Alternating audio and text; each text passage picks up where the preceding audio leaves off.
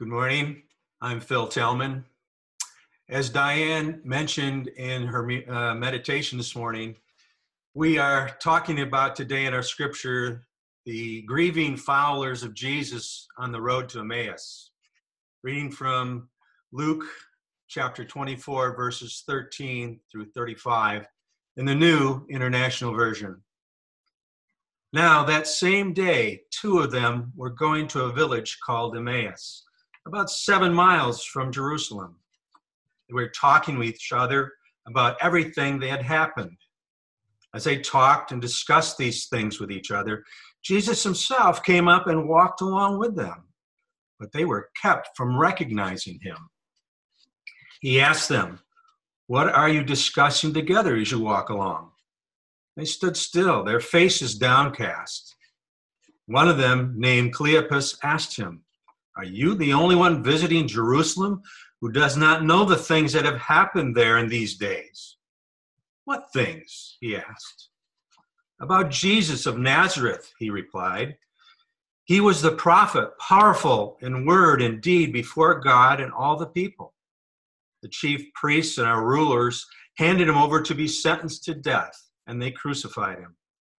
But we had hope that he was the one who was going to redeem Israel. And what is more, it is the third day since all this took place. In addition, some of our women amazed us.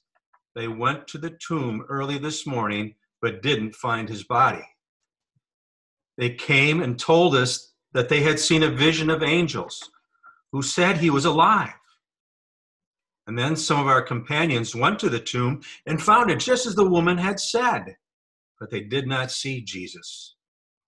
He said to them, "How foolish you are, and how slow to believe all that the prophets have spoken.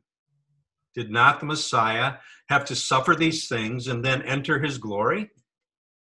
And beginning with Moses and all the prophets, he explained to them what was said in all the scriptures concerning himself. As he approached the village to which they were going, Jesus continued on as if he was going further. But they urged him strongly, "Stay with us, for it is nearly evening. The day is almost over." So he went in to stay with them. When he was at the table with them, he took bread, gave thanks, broke it, and began to give it to them. Then their eyes were opened, and they recognized him, and he disappeared from their sight.